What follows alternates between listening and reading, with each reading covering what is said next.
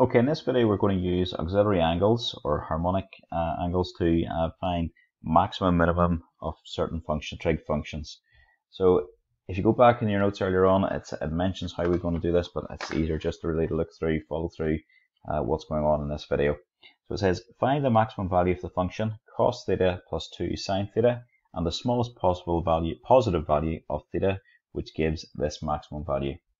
Okay, first thing we're going to do is just say let our trig expression cos theta plus 2 sine theta equal r cos theta minus alpha. So we're going to expand that right hand side. It's going to give you r cos theta cos alpha plus r sine theta sine alpha. Okay, so we've got to equate. I'm going to equate the coefficients of cos theta. And I'm going to get 1 is equal to r cos alpha, and equate the coefficients of sine theta, and I'm going to get 2 is equal to r sine alpha. So dividing, you're going to get tan alpha, is the sine divided by the cos, so it's going to be 2 over 1, we'll just write it as.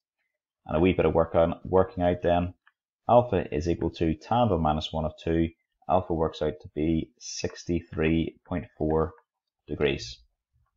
Likewise, your r is going to be equal to 1 squared plus 2 squared and the square root of all that, which is root 5. And again, as I've said in the previous examples, don't be giving it into decimal places. It's nicer to have it as root 5.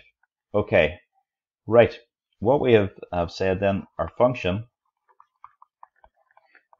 is root 5 times, and it was cos, and it was theta minus 63.4 degrees.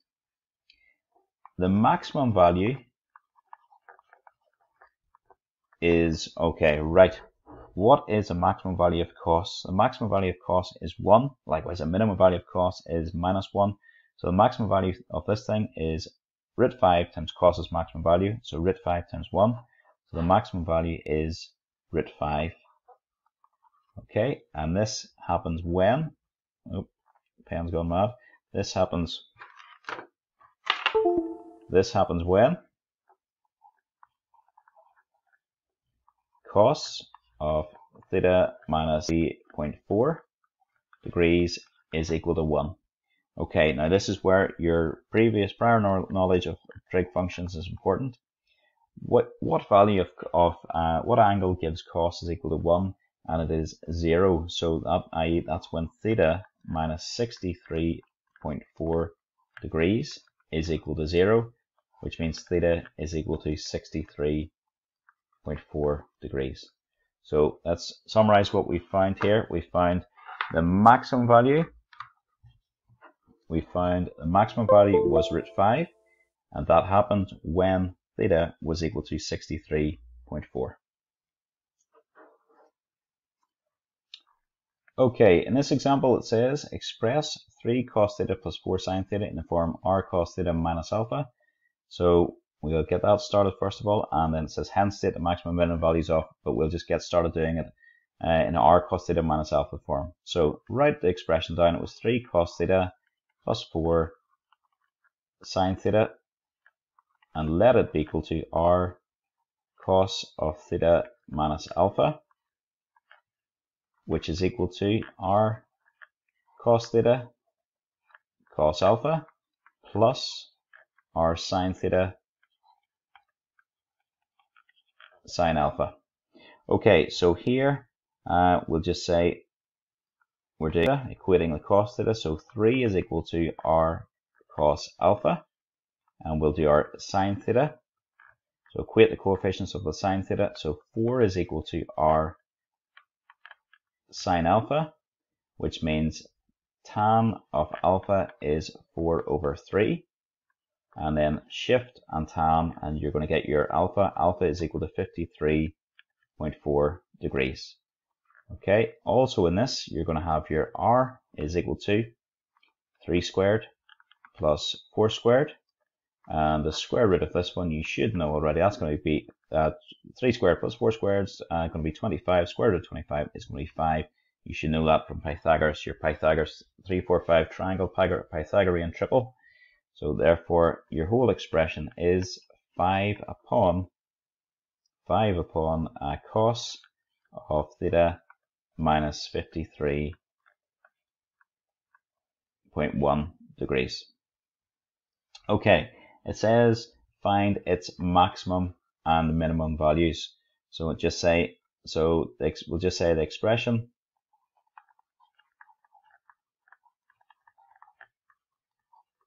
has maximum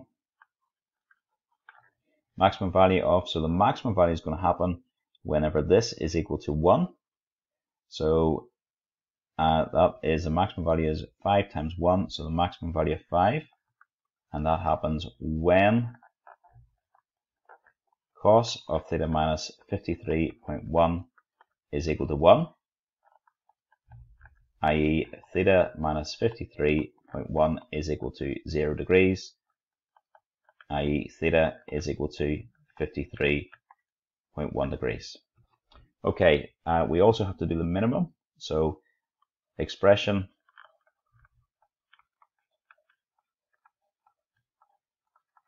has minimum of minus 5, and that happens when your cos of theta minus 53.1 is equal to minus 1, and that happens when, i.e. when theta minus 53.1 is equal to 180 degrees, which means theta is equal to 180 plus the 53.1, which is going to be 233.1 degrees. Okay, part B of the question that asks you to find the maximum and minimum values of this expression and the values of theta when they occur. So first of all, notice that 3 cos theta plus 4 sine theta, that's what you did in part A. So we're going to rewrite this whole thing as 2 over, you still have the 10 on the denominator, but then it's 10 plus 5 upon, and it's going to be cos of theta minus 53.1. Okay, right, wee bit of explanation here. So the maximum value of this is equal to, so the maximum value of a fraction, fraction is maximum whenever the denominator is minimum. So you want this thing, this denominator, to be as small as possible. So the smallest this denominator could be is 10 plus 5 upon, and the smallest value of this bit is minus 1. So 10 plus 5 upon minus 1. So it's going to be just 10 minus 5, or 5 in the bottom line. So that is a maximum. So that happens when the cos of theta minus 53.1 is equal to minus 1, i.e., and we've sort of done this earlier on, that's theta minus 53.1 is 180 degrees, i.e. theta is equal to 233.1 degrees. Okay, same idea for the minimum, it's a reverse. So the minimum value is going to be equal to 2 over something, and it's whenever, so for a fraction, the minimum value is when the bottom line is as big as possible. So the biggest this can be is positive 1, 5 times positive 1, then plus 10. So 10 plus 5 is going to be 15 on the bottom line. And again, that happens when your cos of theta minus 53.1 is equal to positive 1, which happens when theta minus 53.1 is equal to 0. So theta is equal to 53.1 degrees. Okay, you are now ready to do your last exercise of this topic. So it's topic 5. We're on the Trig B section, and it's exercise 5.